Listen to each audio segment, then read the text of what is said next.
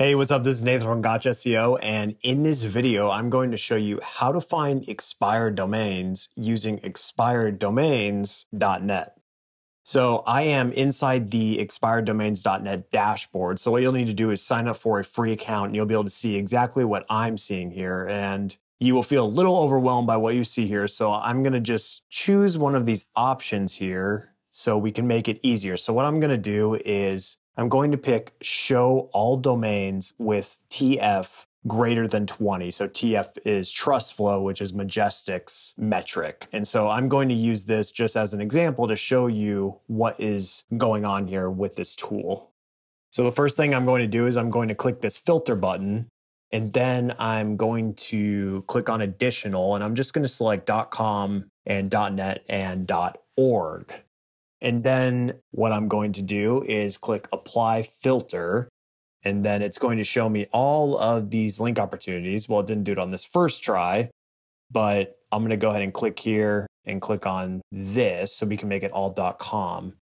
And so now what we see are all these .com opportunities. And actually, this will only be .com opportunities.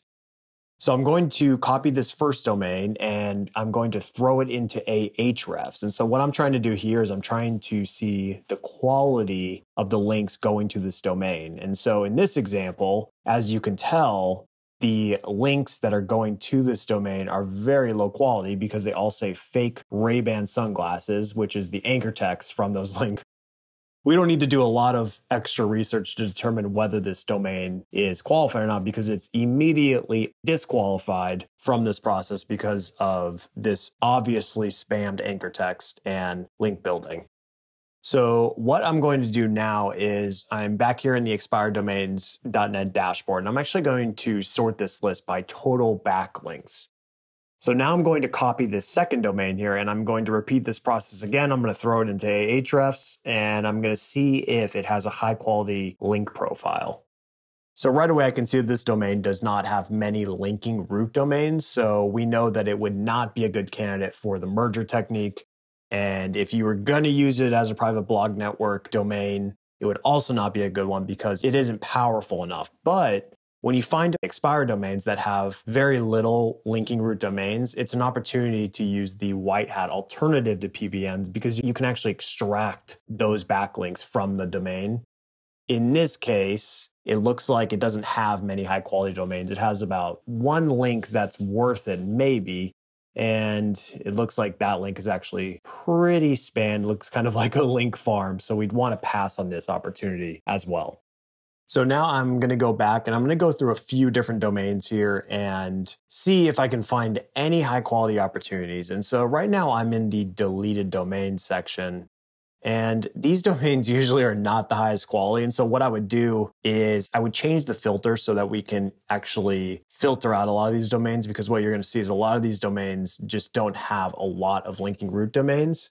And that's something we do not want to be looking at because it's actually a huge waste of time. So we need to find domains that do have a decent amount of linking root domains so that we have a bigger pool of links that we can leverage.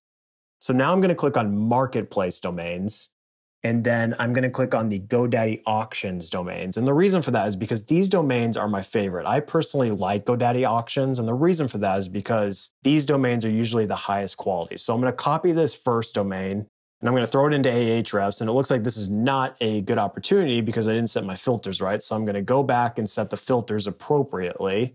And what I'm going to do is I'm going to click on this Majestic tab, and I'm going to change the external backlinks minimum to 5, and then change the trust flow to a minimum of 10. And so this will help filter out a lot of these domains that we don't want to be wasting our time on. So once again, I'm going to copy this first domain, throw it into Ahrefs. I'm going to click on backlinks, and I'm going to see if this domain has any high quality backlinks. And it looks like this domain has been spammed very heavily. One way to tell is looking at the anchor text. So if the majority of the anchor text looks keyword rich, there's a good chance this domain has been spammed. Just to verify this, I'll actually go to the anchor text tab over here and see. And so you can tell right away this domain has been spammed to death. So it's definitely not a domain we'd want to use.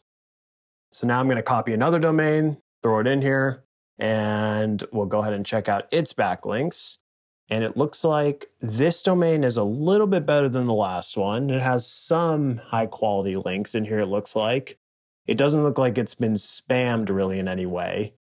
So what we'll want to do is we'll actually want to click on one of these links to see and validate basically that these are real links and that the links are still live. And so one thing I like to do is I like to usually copy the anchor text and then just run a search. And it looks like the link is still live. So this is not a bad link here. This looks like a relevant website. What we want to do now is just add this domain to our watch list on GoDaddy. Let's do another search for another domain and we'll see if we can get two. Look at the backlinks for this domain. And it looks like this domain has some high quality links from Business Insider and some other great opportunities. This one looks pretty solid. So what we're going to want to do is we're going to make sure that it hasn't been spammed in the past. So this is the second qualification method you need to use. And so we'll see what this looks like previously. And hopefully it hasn't been spammed. And if it has, then we'll go ahead and unqualify it. But let's take a look here using the Wayback Machine to see if it's actually qualified and has been used for spam. So unfortunately, this domain looks like it has been used as a private blog network or maybe even a public blog network. We're going to want to disqualify this domain. So in this case, you could use the links that are going to this domain and use the white hat alternative to PBNs and just extract those links from the domain. But as far as using it as a domain for the merger technique or using it as a domain for a private blog network if you wanted, it would not be one that you'd want to use because it has definitely been used as a network in the past. So as you can see, this is a very intense process of trying to find high quality expired domain. Just continually go through this list, keep trying to find new opportunities, and don't settle on any domains. You really want to focus on getting high quality domains, or at least finding domains with high quality links that you could, of course, extract using the white hat alternative to PBNs. And if you're going to use the merger technique, make sure the domain is a very high quality, has a very high quality link profile, it has unoptimized anchor text, and it hasn't been used for spam in the past. And then number 3 is make sure the domain is relevant to your business if you're going to use the merger technique.